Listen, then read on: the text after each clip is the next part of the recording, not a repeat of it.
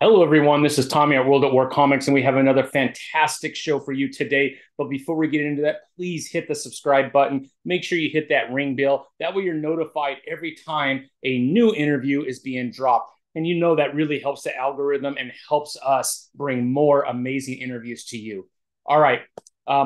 This podcast is brought to you by Cien Chilies, the best hot sauce you could buy. Please go to cienchilies.com, use comics at checkout, and you'll save 15%. cienchilies.com. And it is brought to you by Comic Crusaders. If you want to see the most amazing comic book reviews, movie reviews, and even music, go to comiccrusaders.com. It is all there. All right, without further ado, I'm super excited to share with you KJ Kaminski. He is the writer and creator of the Resistance. This is a blast. I really love it. It is a mixture of a sci-fi and G.I. Joe put together.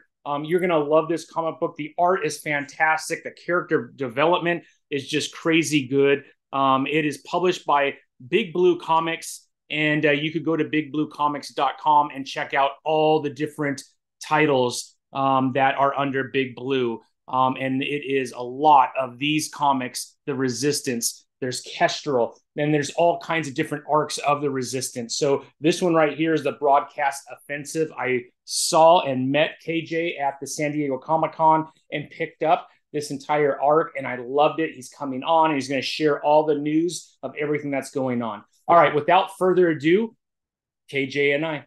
Thank you, everyone. Well, hello, everyone. Welcome to World at War Comics. Today, my special guest is Mr. KJ Kaminski. KJ, how are you doing today, man? Thanks for joining us. I'm good. Thank you so much for having me.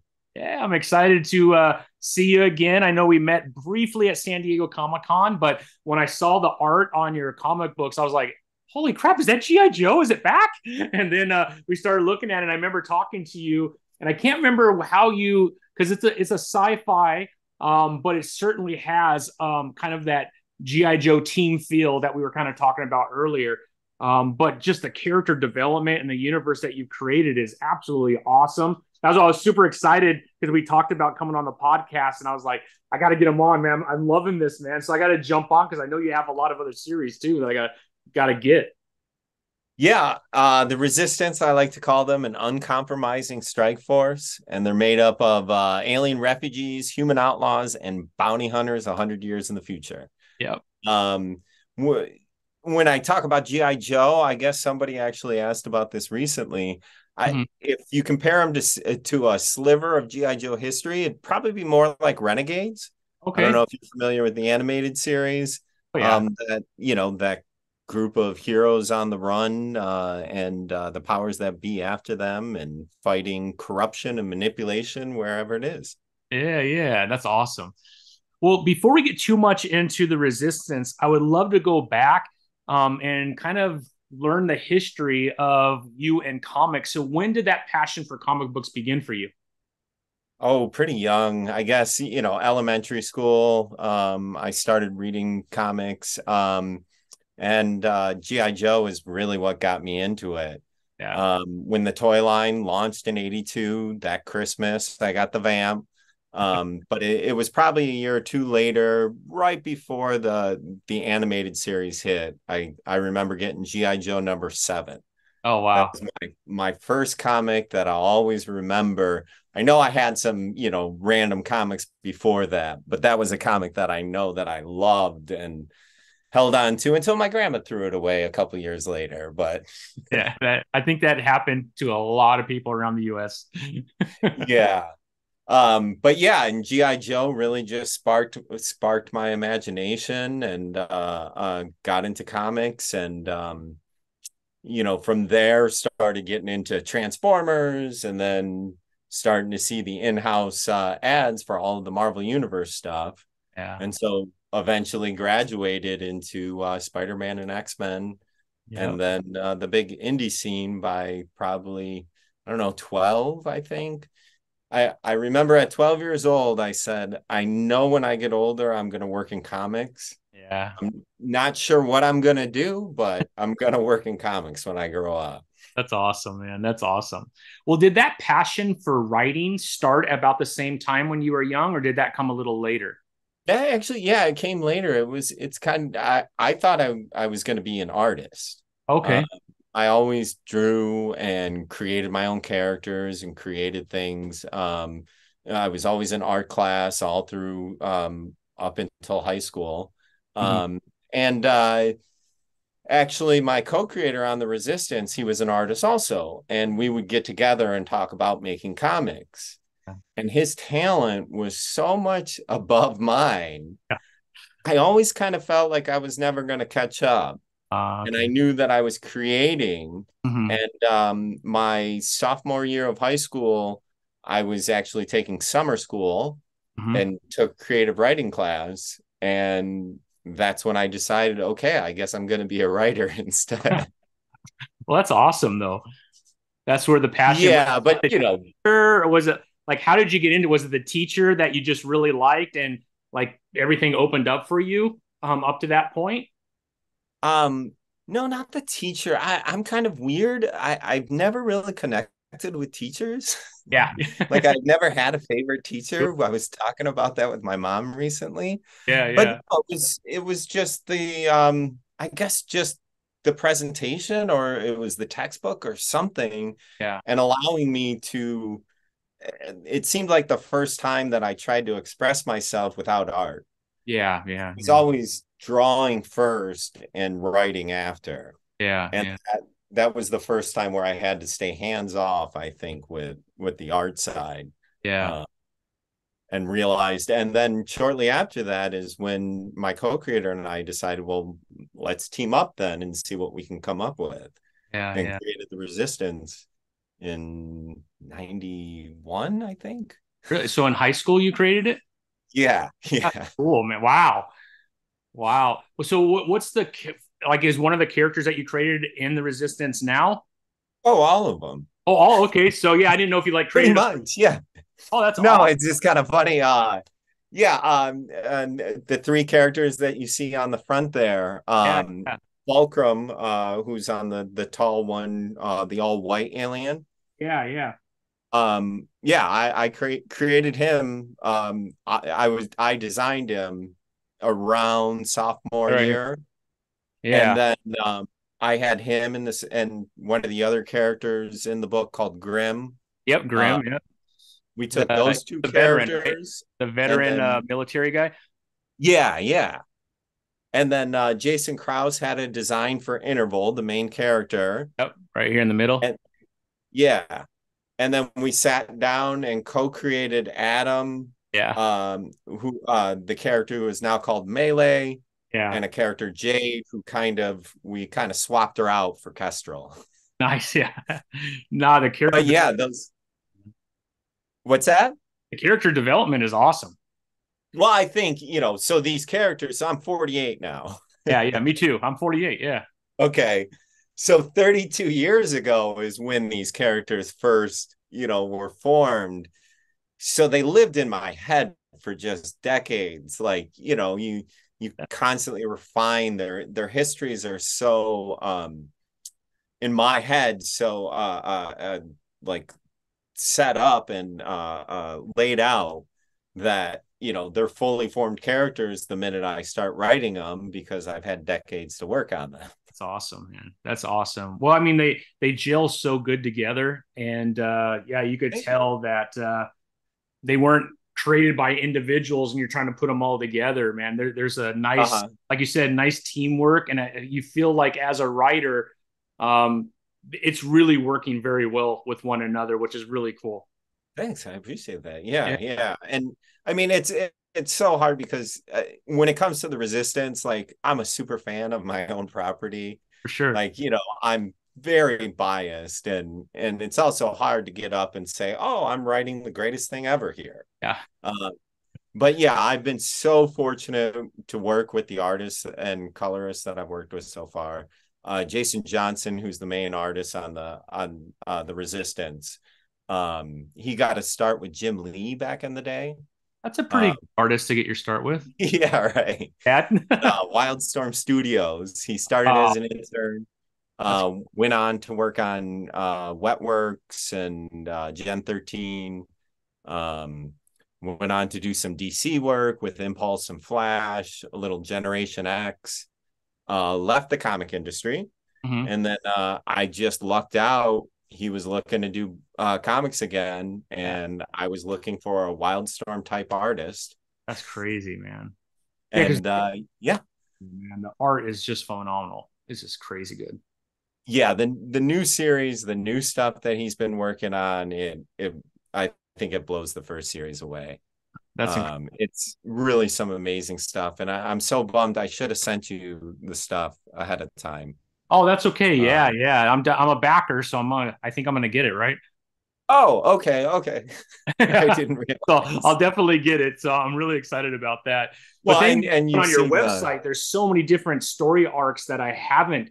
There was what's it called? hyper action. Hyper action. And that's part of the same universe, right? Yeah, yeah, and I like to call it a world because sometimes I feel like the term universe can be overwhelming, Yeah, for and sure. I'm trying to create something very connected and very everything is happening in the Pacific Southwest. Okay. Uh, so what was the US? But Hyperaction deals more with the bounty hunters, mercenaries, and criminals, Hmm. and tells some individual stories of the resistance history. Like Okay.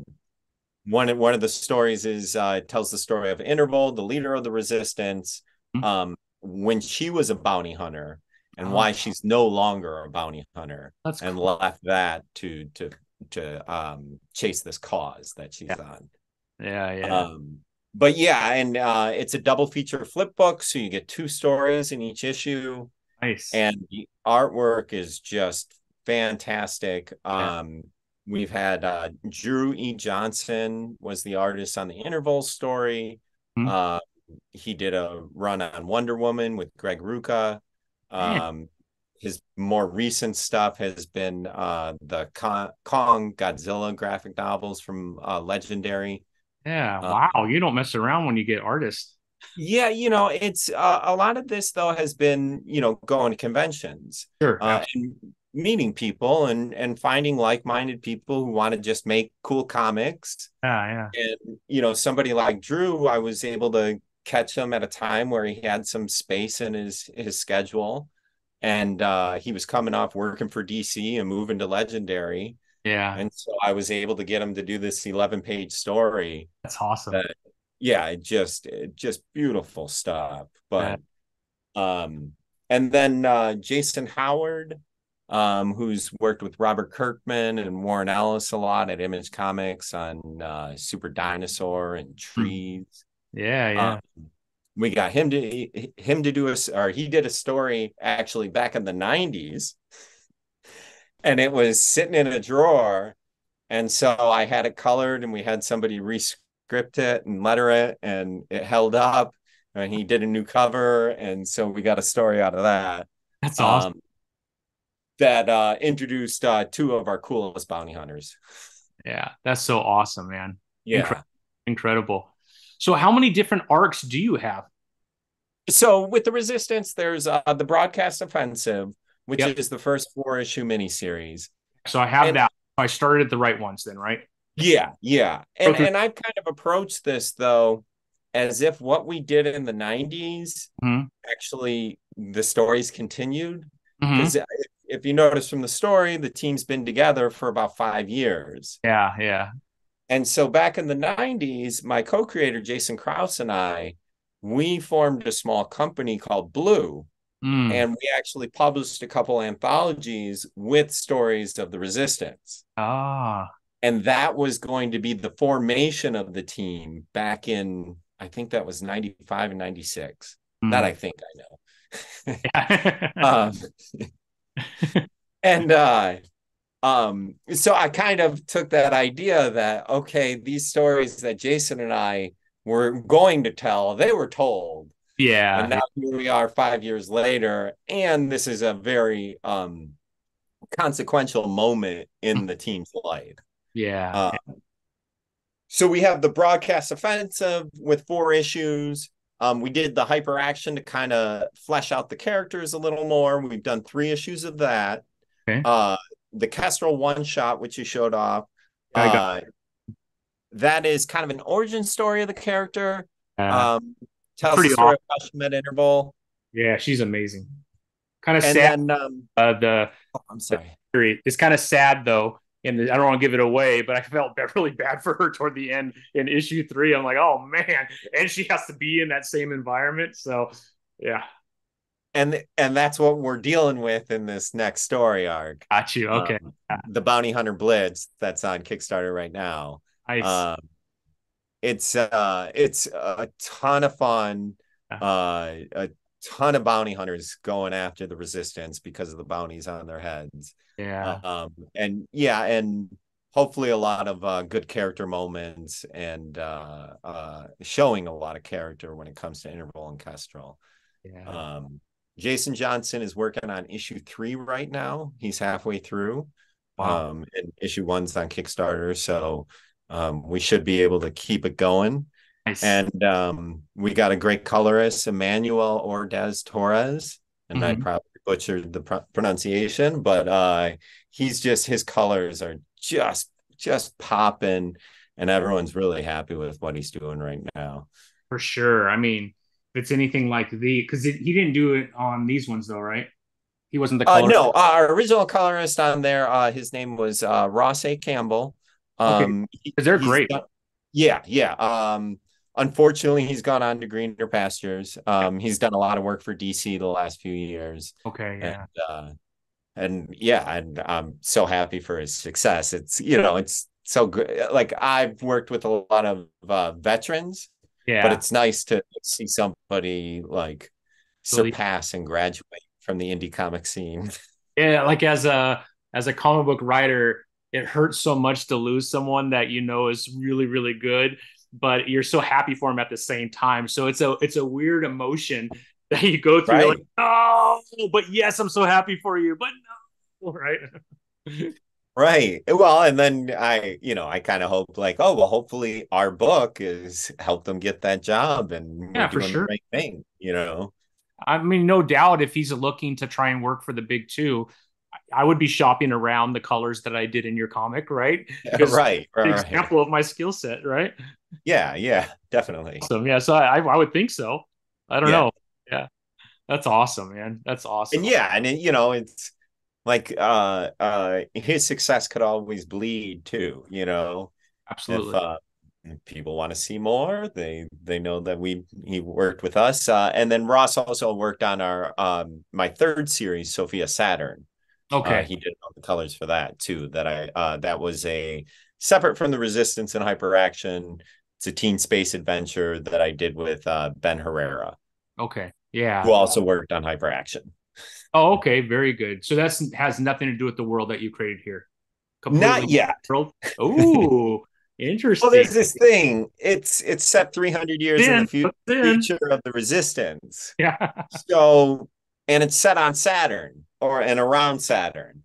Nice. So it could tie in.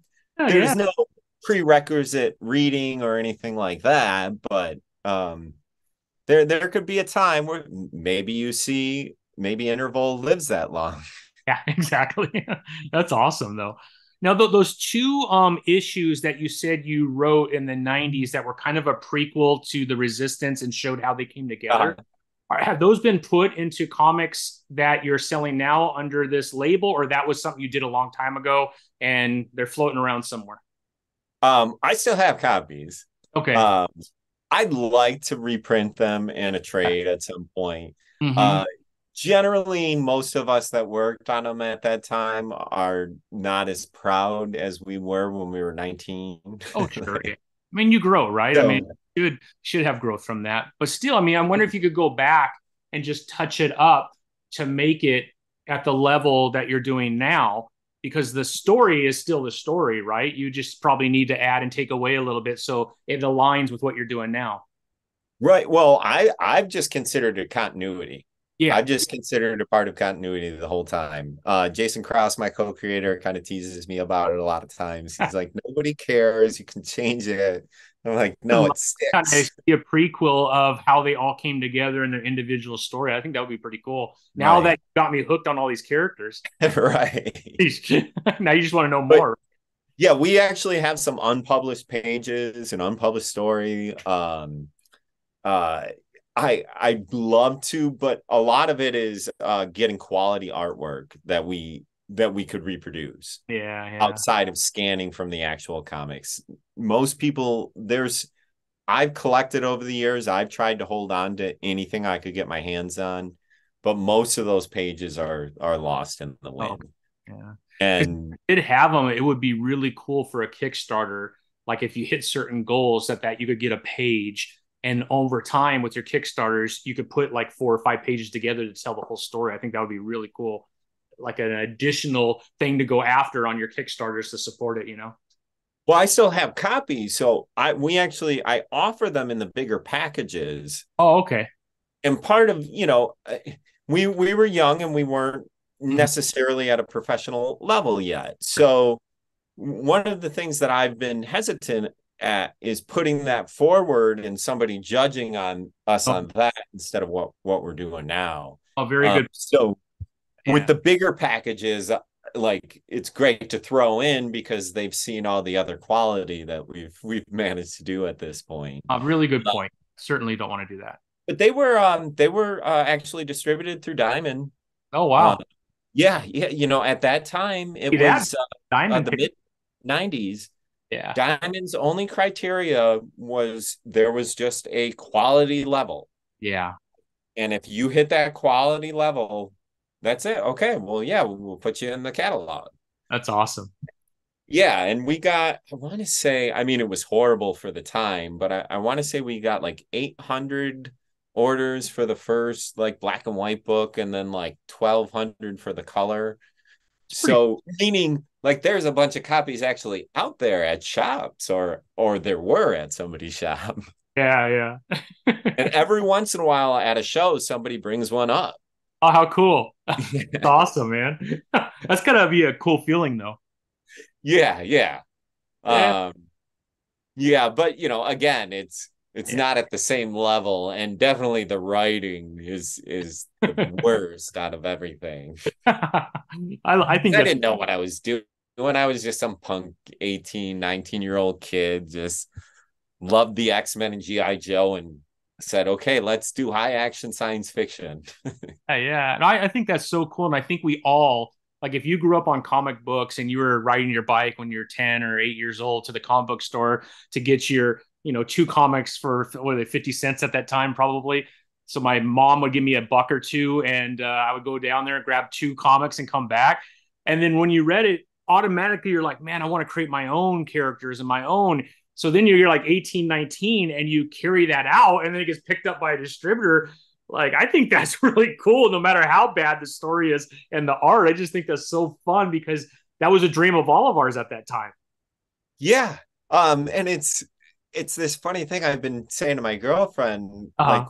not having like this great success right now. It's moderate, but moderate success only takes you so far in the comic industry. Yeah, But yeah.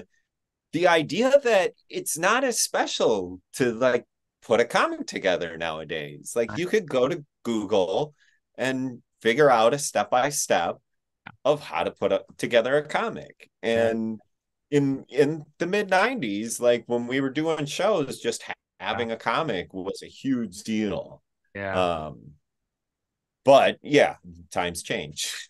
Change. Yeah. I, No, you're I'm right. it's It has gotten, I don't want to say it's easy, but the availability to be able to produce your own comic it's so right there, right? I mean, like you said, right. any do it. I'm using Comic Wellspring to print my comics. Great, I mean, great place. it's Yeah. so simple, right? You send in your Right. PDF and you get a comic back. You're like, wow, this is incredible. There is a lot of work to learn it though, and I made the same Right. mistake you probably made when you were 19, and so that's why you got to have a decent editor and all that good stuff Oh, over. back then things were really that's when things were starting to go towards computers, like Okay. early, this was early image. Yeah. Um and I know we had to get like professional color separations for some pages Mm, and those yeah. acetate like 4 level things, and we had to send those to the printer. The first book we actually cut out, we would print the lettering and then cut it out and tape it on the boards. Yeah. I think we actually sent the boards to the printer. Wow. Because I think at that point, I don't believe it was digital files. Really? Yeah. Yeah, it probably wasn't, right? You had to send in the But physical. now I'm trying to think of the second book that we did, we might have had to buy a disc, like a square, like Yeah, weird cartridge disc. floppies. Not the floppy. What were they? I can't remember. I was computer illiterate back then, so I didn't deal with any of the production stuff. Right. Our my co-creator Jason Krause, he went to a local art college, and his girlfriend too, and she was the one, Nicole Guffrey, now Nicole Worth. She was the one who handled all of our production stuff. And if it wasn't for her, there's no way we would have been able to figure out how to do all that stuff, especially when it came to color at that time. Well, that's awesome. You had someone that you could go to. That's cool. Right. Yeah. I think that's a lot in comics, though. It's, Awesome. they Right. always say it's not what you know, it's who you know. Yeah. And I guess it's who you know what they know. Yeah, exactly. Yeah, really so. Really so. I need more friends who do sales, I guess. Exactly. Now, as you're writing, what is your favorite part in the process of putting a comic book together? And then I'm going to ask you the opposite. What is the one thing that you least like about that process? And when you say putting a comic together, you mean I mean, writing? the writing, the back and forth, the with the artist to try and make sure that everything is taking place, the putting it all together for whoever you're sending it to print, the like all these different things, right? The lettering, like who's doing the lettering? You're someone else on your team is, or you do it? No, I do all the lettering. So back in the 90s, I depended upon a lot of people to do all the production for me. When I decided to come back and do this again, Mm-hmm. I had a garage band back in the day, and I would have a three-member garage band. I would sing and play guitar, and as long as I had a drummer and a bass player, I could go play a show. Yeah, So I thought about that with comics, and I said, if I could letter and put the books together, right. I just need to hire an artist and a colorist, and I Mm-hmm. got a comic. So I do all the production work, which is a little, sometimes a lot, but no, I'm trying to think what I dislike. Yeah, I mean that's good. I mean you don't have to dislike something. I mean, Right. anything you do, no matter how much you love it, there's always one thing that is the lowest on. You might like it, but it's the lowest of the, of the likability in the process. You know what I mean? Yeah. I mean, obviously, I think for most writers, the greatest thing about making comics is when you get those pages. Yeah, yeah. Like when an artist at times can just grab images from your head somehow and Yeah. put them on the page, and you're working and you're on the same page, I guess. But just getting great artwork from artists is just like an amazing feeling. Yeah. And also that feeling that you had something to do with it. Yeah. Um, Yeah. No, it's like awesome. I agree. it's weird. Like I say this often, I'm so proud to be part of this project Yeah. because my artists and my colorists are just amazing. And it's like, thank you for letting me be part of my project. Yeah. Like, Yeah. No, it's awesome that to see your idea come to life in pictures is yeah. absolutely incredible. But Fine, you no, have it, and when I you just could do it, it's just amazing that from here to there it happened, right? and like I said earlier, like I used to want to be an artist. So when I write, I picture pages, Oh, and I joke that I'm a writer because I just can't draw the things that are in my head, yeah. and I got to convince somebody else to do it for me. But so yeah, that idea, like I've already seen these pages in my head, and then to actually see them and be so close or better, Yeah. like exceed expectations. but yeah, I just enjoy the whole process. My favorite part about this whole thing is the making comics. Yeah, yeah. Is, and I don't use a writing program. I just use text edit. Oh, So okay. I just get a lot of satisfaction of writing page one, panel one, Yeah, and yeah, just that whole process of just from outline to finished script, and just like almost like a sculpture, having it form. yeah, Uh, and then the art from the thumbnails to when the pages come in, and the coloring, and trying to do my best on the lettering to meet everybody else's standards that they've put forth. But yeah, that whole process, and even getting to the final file to send to the printer.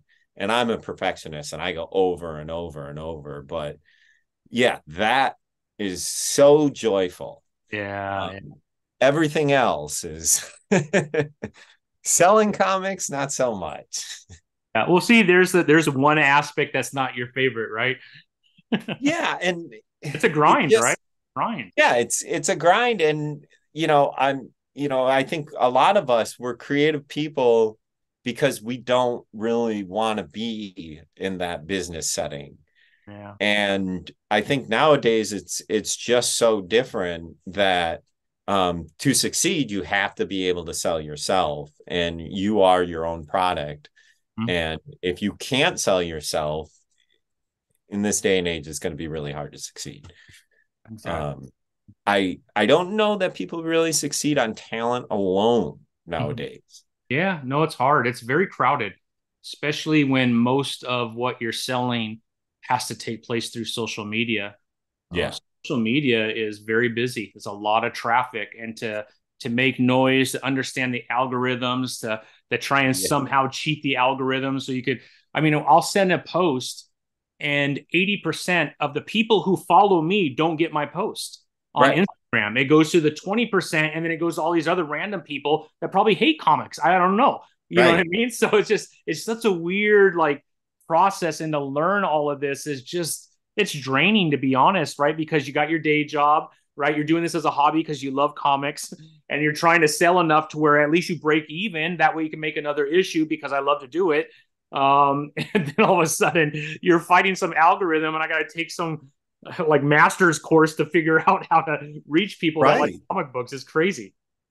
Yeah. And I've spent a lot of time like kind of rejecting it, Yeah. and like thinking like, okay, in the future, I'll find somebody who knows how to do this, and I'll pay them to do that.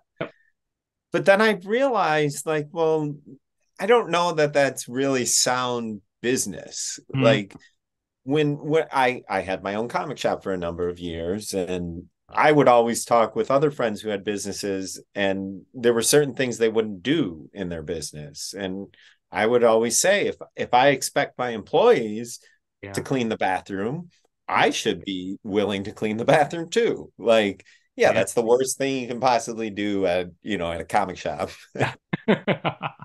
But so I'm trying to embrace it a little more, and trying the idea of hiring somebody to do it, but Mm-hmm. not knowing if they're doing their job right or wrong.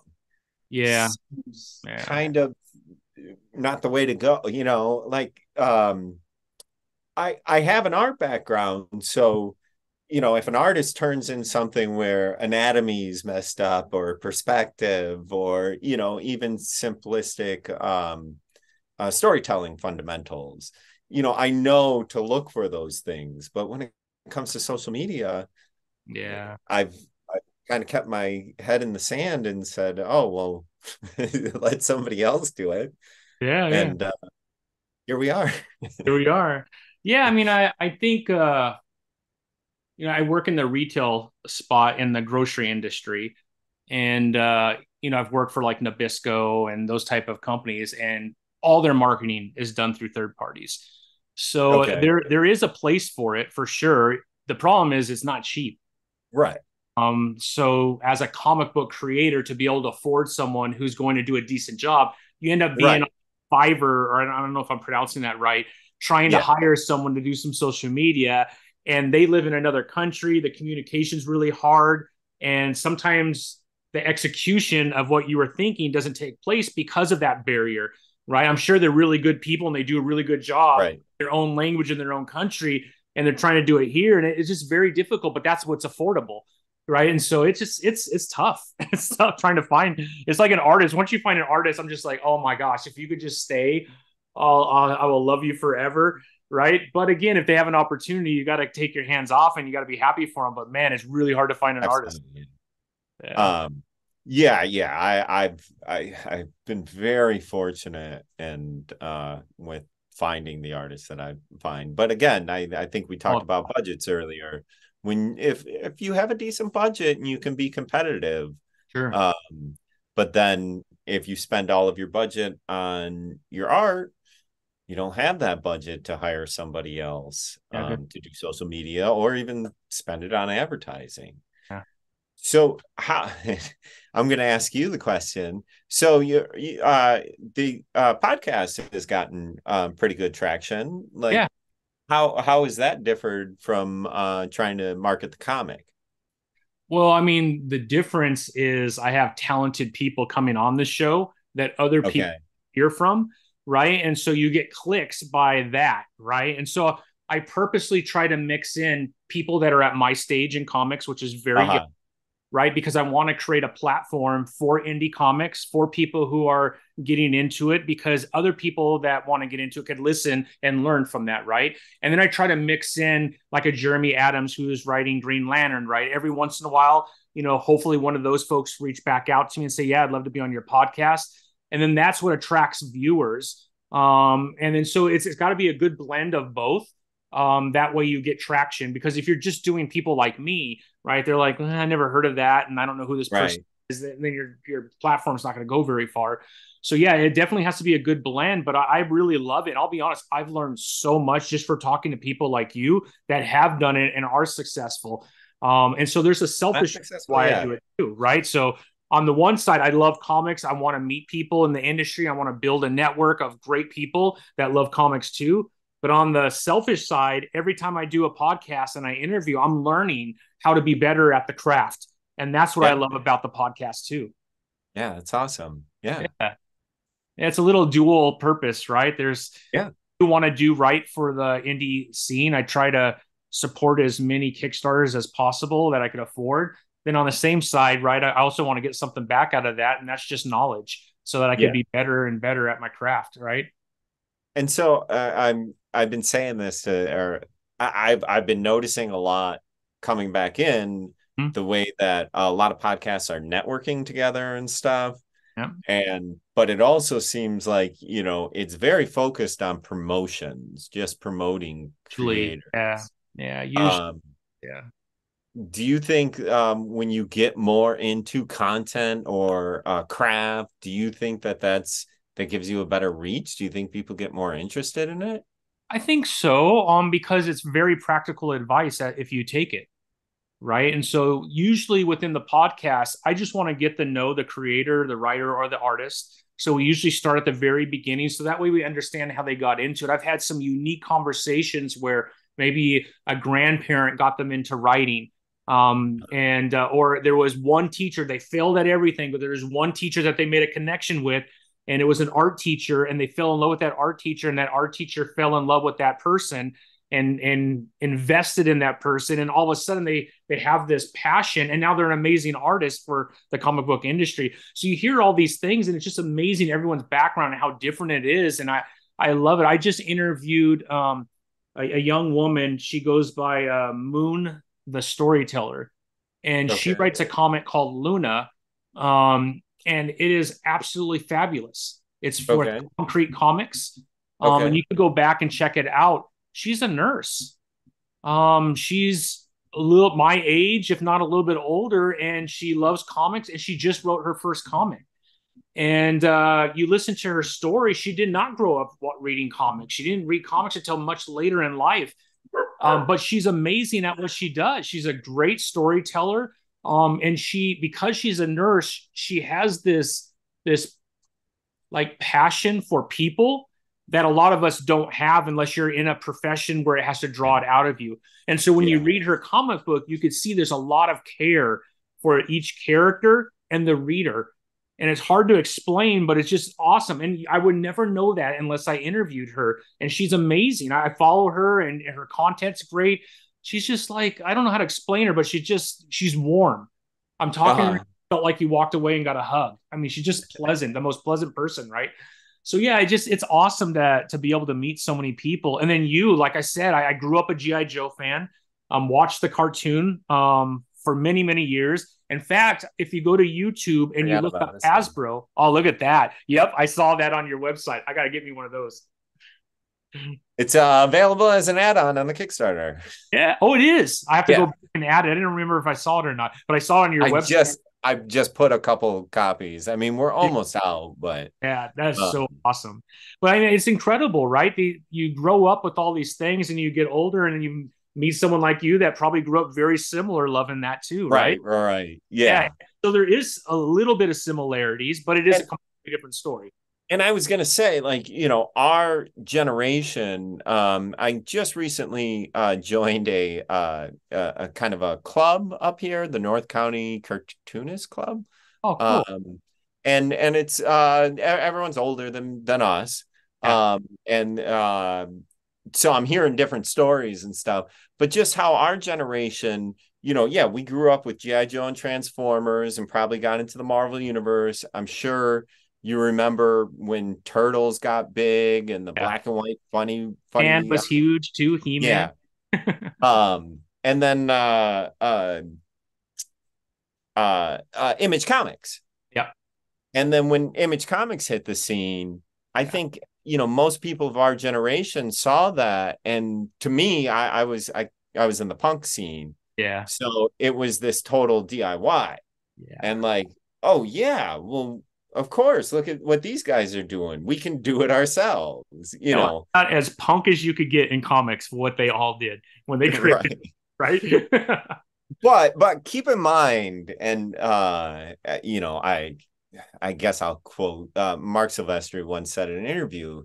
He said, you know, it really wasn't that big of a risk what we were doing because we sold enough books that if it failed, they would have brought us back. Oh, they had to, yeah. Because at that time, right, that there was this transition in comic books where the story became less important and the art took over, right? Right. And so see Todd McFarlane's run. A lot of people argue it's not the best written run, but the art just changed everything, right?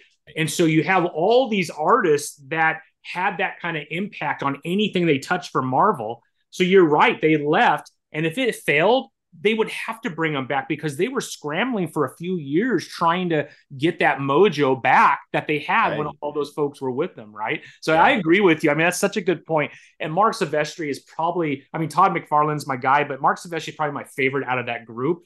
Just because his art is just so detailed, and I don't know how to explain it, but it's incredible. And his run right now, the Batman and Joker, the Deadly Duo, incredible. It's probably one of the best DC comics right now too. Really? I just love it. Yeah, it's incredible. But the art is I picked up the first issue, but unfortunately I have not read a lot of comics nowadays. Yeah. I mean, I don't know. I'm back. That's why I love indie comics, right? I can you know what you're gonna get when you get an indie comic. Because once you get to know the writer, you get to know their story. It's harder with DC because these people aren't as close to you as the indie people are, right? It's very easy for me to go on Instagram and meet someone that I really enjoy, and they'll come on the podcast or we can have a conversation. It's very unlikely. I mean, it happens. I do get people to respond and we get them on the show, but the vast majority, they're not going to respond to anybody on Instagram. So you don't have that closeness to get to know them. So you don't really know their style until you pick up the book. And I've already paid $4 and now, or $5, and I don't like the book. And I'm like, you know what I mean? So that's why I love indie. I'm buying what I like, and I know these people for the most part. Yeah.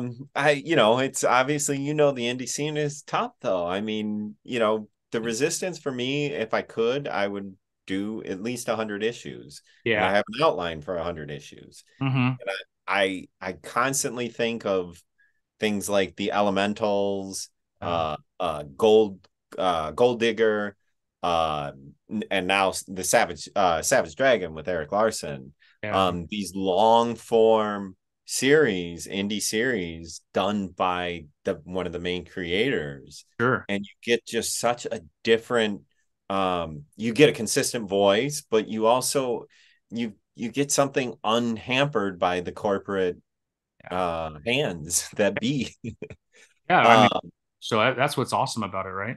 but it's, the idea of being able to do that in today's market is very difficult. I mean, you asked what kind of story arcs we have, and I would have loved to do this new series at issue 4 and Yeah. not do a new issue number 1, Yeah. but it just wouldn't make sense. Like, it's not going to do as well Yeah. if you brand it with a new issue 1. And the idea of getting to 25 issues of an indie series Huge. is Yeah. pretty hard in today's market. I mean, I think you're fairly, I would call that a pretty major success in indie comics if you could get past 20, to be quite honest, right? If you look at Image Comics, and I'm trying to think of some of the one, I mean, a lot of them kind of die off around 30, 40 issues, right? Because it's really hard. And that's Image. So you have their Right. marketing, you have their distribution network, you have all these different things. And the only thing that really kills them is the comic book store stop ordering them, right? But I mean, you get to like 30, that's huge in comics. I do a lot of conventions. I've been doing this for a while, so I talk to other publishers and some established publishers, and they've been talking that the last couple of years, standard attrition, what we once knew, it has completely changed. Where at one point between issue 1 and 2, you might get a 40% drop off, and then a 20 to 10% off each subsequent issue. Now they're saying between issue 1 and 2, you get about a 70% drop. And then between issue 2 and 3, another 40.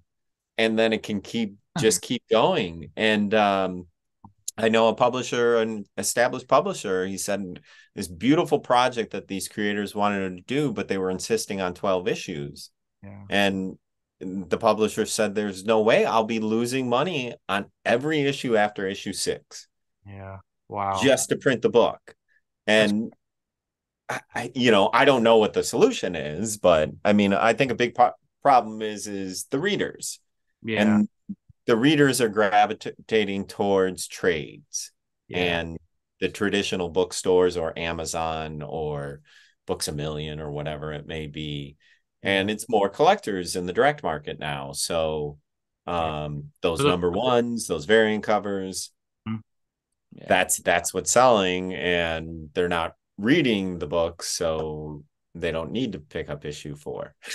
And that kind of hurts, right? It's pretty sad, because I agree with you. I was going to say, I think one of the big issues is people don't read comics. They're comic fans, they buy comics, but they buy what they think they're going to get rich off down the road, right? And we saw this in the 90s in a crazy way, right? But it really hurt the industry for 2, 3, 4 years.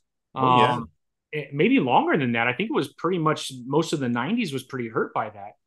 So I worked in a comic shop in 92, is when I first got my job at a comic shop, local shop in Troy, Michigan, and worked at a couple shops, moved to Portland when I was 21 and worked at Things from Another World out there. And then I came back in 97 to Michigan and purchased an existing shop. Okay. And I had my shop between 97 and 2002. And generally that was the toughest time for comics. After the Image boom, Valiant, all the speculation, death of Superman, all of that was behind us. And it was a very rough time. But what I've been saying is, I didn't have doom and gloom about the direct market at that time. Yeah. And specifically because of what was going on in the indie comic scene, but even at Marvel Knights came out at that time when they gave they gave Daredevil and Black Panther to Joe Quesada. And that was all about story. Mm-hmm. And that was also near the start of when trade paperbacks were becoming bigger too. And people starting to write for the trades. But that's what saved that time in the industry. Now there was also some speculation. The Ultimate Universe came out in 2001. Yeah. And that was after the big fall in the market. So a lot of people speculated on those books, but still that there were increases in the market, and that was all through readership. Yeah.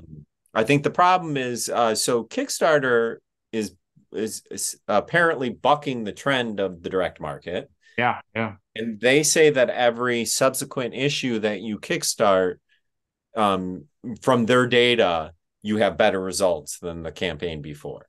Mm-hmm. Now, that could also be inflation. That's true. That could be, but I mean, I think it makes sense because, like, my first time I did an Indiegogo, and it just failed miserably. Like, I think I had Okay. two of my sisters and my parents support me, and that was it, right? So it failed miserably. So then you start to do a little bit of soul searching. You already spent a lot of money on issue one. And of course, my wife is back here going, this is a hobby, but it's really expensive, right? So, and she's right. It's a very expensive hobby. But then I did a Kickstarter, and then I did really well. I didn't say really well. I made my goal, which was really well for me. I was like, super, I just want to make my Yeah. goal. I could finish issue one, get that out to the folks, and then at least make enough to do like 8 pages of issue two so that I'm starting the next issue. And then this Kickstarter will finish 2 and then start 3. And that's kind of how I've been trying to do it. That way it forces me to have to go on to the next issue. Okay. So that one did well. This one, it's hard to tell because last week, I got so much support come in. So I'm hoping that thing now. But I've talked to others, and they said that their second one was much better than their first. And I'm thinking, usually your goal is a little bit less than your first. You just want to get people to try it. And then maybe word of mouth, I don't know. And then all of a sudden the second one, like, and the difference between the direct market and a Kickstarter is you might get 100 backers, 150. So that's 150 issues. You could easily get a 200 issues the next time. And, that's a huge increase over your first time. So I wonder if Kickstarter is considering that as well. There's something to think about with the direct market too, is the numbers. I've talked with Diamond a few times over the years, and they the last time, I don't know how different it may be with the new distribution, other options, but they told me that an average indie comic sells between 1 and 2,000 copies in the direct market. Wow. I don't know. There's very few Kickstarters that get 1,000 to 2,000 backers. Exactly. And so technically, when you're talking an average, that's not necessarily a number one. So technically there is more readers there. Yeah. It's just not the volume.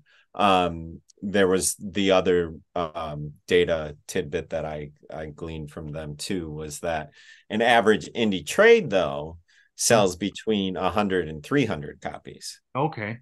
So the idea of people just doing trades and not doing single issues is you're leaving a lot of readers on the table. Yeah. That somebody could, 1,000 to 2,000 people could read your 4th issue, but only 200 people are going to read your trade. Yeah. Yeah. Interesting. But then I feel like I'm a little all over, but then you have the book market too, and that has been the growth in the industry. And that's why you've seen the distribution wars, because growth in the industry is at Barnes and Noble and Amazon, and no, that makes there is growth, and they're readers, and that's the biggest thing, is that people aren't collecting trade paperbacks for an investment. Or buying trade paperbacks simply to read. Yeah, no, exactly. I mean, I have a lot of trade paperbacks, but I'm not, they're not in sleeves in a box like some other stuff, right? So yeah, that makes a lot of sense. Yeah. Wow. It's incredible. Incredible. I mean, we're in a unique time, I think. And, Kickstarter really has become like an additional local comic book store for me. And so I find myself just kind of going through there obviously the art draws you, and then you read what the story's about, and it's incredible how often I'm on Kickstarter. Obviously, I have a Kickstarter, so you're on there quite a bit. Yeah. But outside of that, I go there and I'm looking for indie comics, and I'm looking to back something that's really cool looking, which is such a new experience for me because all my comics come from one store, one guy, and his name's Ambrose, and he owns Diggers Comics and Collectibles here in Hemet. So most Oh, of okay. it goes to him, right? But I do spend a lot of time on Indiegogo and Fund My Comic and Kickstarter, just looking for something that's unique. And so have you talked to your comic store owner about that? Mm-hmm. Yeah, I mean, he's a pretty positive guy. We're in a fairly small town, right? I think there's Yeah. about 70,000 people in Hemet. We have San Jacinto. You could add another 50,000 probably. And he's the only comic book store for probably 35 miles or so. We have a graham cracker out in Marietta, Yeah. but yeah, he's pretty much it, and it's a very small store. But he has everything you need, and Uh-huh. he does pretty well. He has a good mixture between like Funko Pops and toys. So I'd be really interesting to ask him what percent of his revenue comes from toys and Funko Pops, Uh-huh. um, and what comes from comics. It'd be really interesting. And he also has a lot of trades. And so I Okay. would love to know the breakdown. If he would share that, it'd be really interesting. But just kind of you got to be careful because when you go on YouTube, you have this one group that says comics is dead, it's over, and you have this other group that's very positive and everything's great. I do think comics are hurting in one way because they don't share the data anymore. And so Yeah. they'll tell you when a comic does really well. We sold 400,000 copies of this issue. But what you won't get is the top 200 like you used to get and how Right. it Yeah. was sold. And that was a recent thing. And so just being in business, I always want to share data when I'm winning, and I never Yeah. want to share data when I'm losing, right? I don't Right. Right. go in Right. front of our Yeah. owners and say, hey, we lost distribution, sales are down 10%, right? And this is the reason why. But I do want to go before them, and I'll have 5,000 slides cut every single way to show the same story, but be able to tell it over and over again about how amazing things are, right? Right. Right. There is something going on that I think has hurt the comic industry, mainly floppies. And I do think Kickstarter is a big part of that. A lot of, if you look at like a Scott Snyder, you look at some of these amazing writers that I loved on Batman, and now he went to Substack. Substack is Yeah. now kind of dropped a little bit, but now they're just doing creator owned. In fact, he writes, what's it called for Image? Geiger. Great. Can't remember how to pronounce it. Geiger? Tiger? Yeah. And so, you start to see these guys go and create these independent comics. Why aren't they going back to DC and Marvel? I know Um, them. well, those guys probably made more money. And, the rumor was with the Substack deal, they got so much money up They got front. so much money, and I think Substack is about to go bankrupt from that. I think that did not work out for them as much as they, Yeah. right? But Jonathan Hickman, he's doing Marvel stuff, but Isn't he? yeah, I've heard the complaints about the numbers, and like you said, as a business owner, and I'm a former shop owner, Yeah, that diamond chart was informative when I started. yeah, Like, that's how I figured out my orders. yeah. Like, Decision. when they did it off the Batman numbers and stuff. And like, so you see, okay, these are selling. Yeah. Like, oh, well, I should be ordering them too. Yep. Like, oh, these aren't, well, but then there's also the negative side of it. These aren't selling, so why am I ordering them? Exactly. Yeah. So yeah, so those are the things that kind of give me a little caution as like it might not be as strong as everyone says it is, but I also don't think it's as bad as everybody says it is either. Like I go on Wednesday and my little comic book shop is packed. I think it's Up just our evolving. I think we probably won't have as many shops. hmm? It'll be questionable what happens with Diamond now that Image is exclusive with Penguin.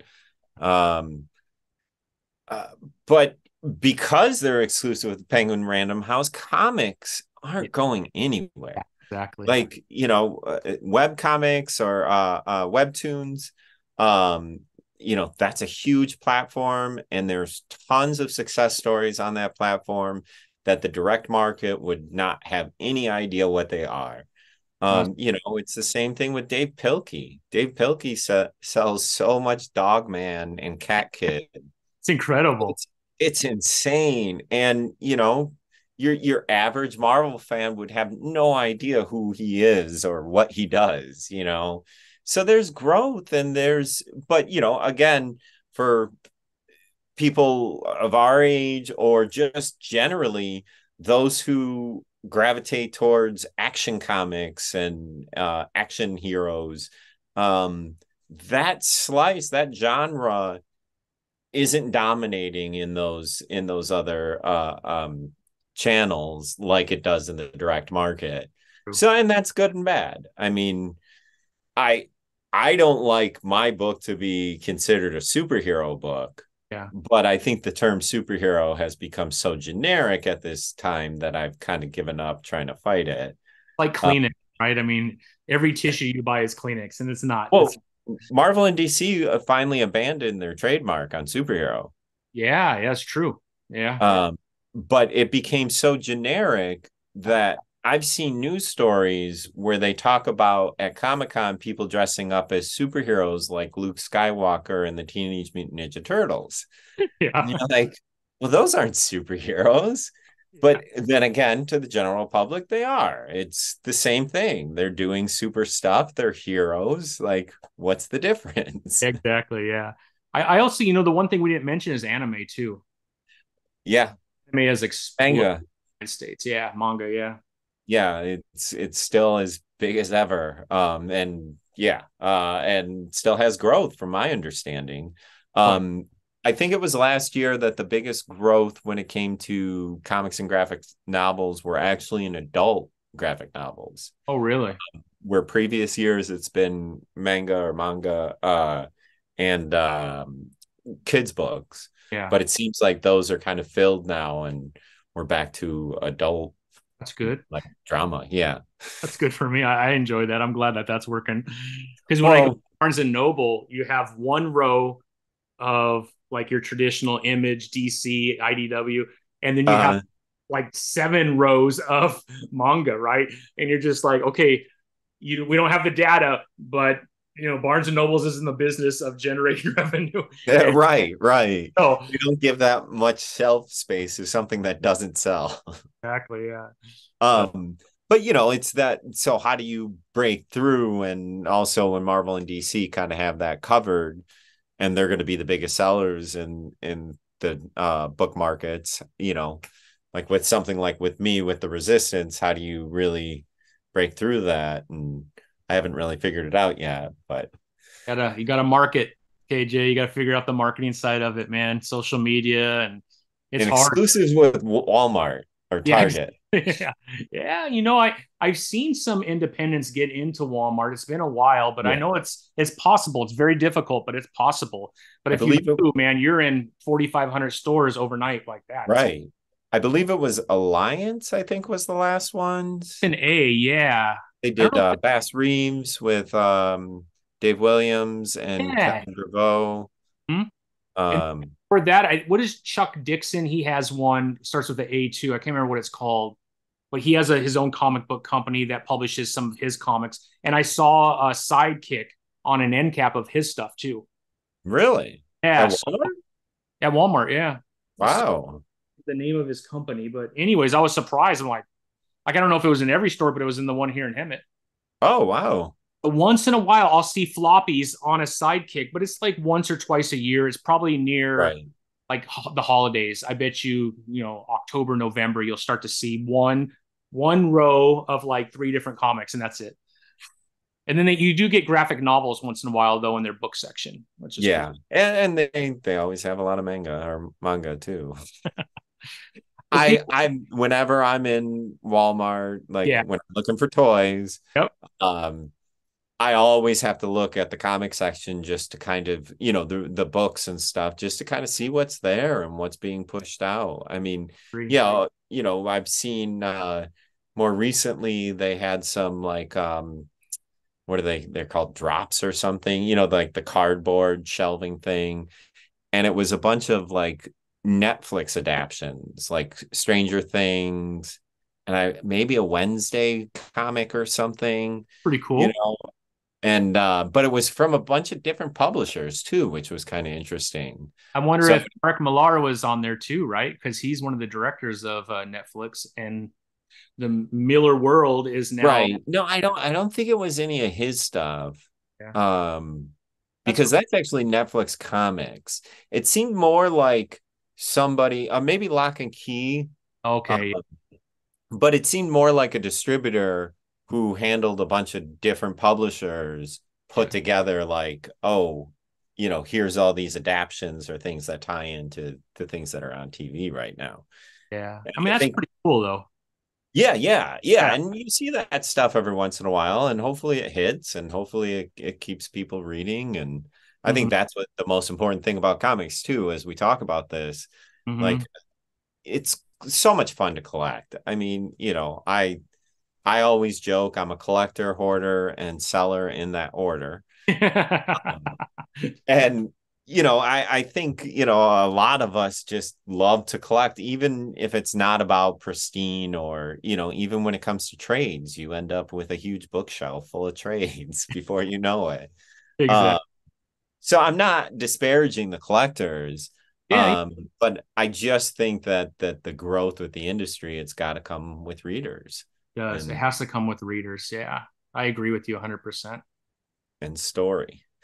Yeah, I mean, that's my attraction is the story, right? You'll get me to buy one comic probably if the art is just crazy good, but if I don't like what I'm reading, I'll never buy the issue two, right? Right, So, right. like, you trick me once, man, but you're not gonna get me that second time It's a unless you. nice art book, and Yeah, that's why you can just get the first one. exactly. Yeah. Well, KJ, let's before we take off, I want to make Okay. sure that we do talk about your Kickstarter. Oh yeah. Yeah, because I think that's really important that people get out there. How close are you to your goal? Do you know the percent to goal, or have you hit it yet? I think we're at 52%. Okay. Our goal is 3,000. So we're just over 1,500. Um, yeah, this campaign's been pretty slow. Haven't been crazy about it. But it's kind of trucking along hitting the right spots where I think on the last day we'll get funded. Yeah, Is what exactly. I'm expecting. Um, but yeah, it's a new Resistance issue number one. The new story arc is called the Bounty Hunter Blitz.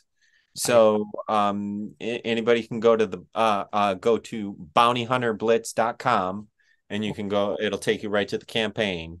Nice. But after the events in the first miniseries, the Resistance have huge bounties on their head, and after 6 months, they poke their heads out and end up having to battle an army of bounty hunters. I love it. I And then love there's a lot of character stuff in there too, but it. that's the fun stuff. Just all these fun characters that were thrown at them and stuff. Well, if you like action, this is definitely the comic book to read because the action scenes are absolutely incredible. And there's a lot of them, right? There's a lot of back and forth, which I love. Yeah, Incredible. I sometimes I think it's too much. But Jason Johnson, the artist on the series, he loves it. I end up kind of doing like 8 pages of a fight scene and then crunch 2 pages of a quiet scene, and try and come right back into the action. Yeah, Uh, yeah. it's just there's something about I I I get bored with things very easy. So Yeah. if you don't hit me coming out of the gate, I Yeah. usually kind of lose interest. And Yeah. so that's how I've been trying to create comics, is trying to hit the reader right out of the gate and have some fun. And we can get into, the nook and crannies of the story later in the issue.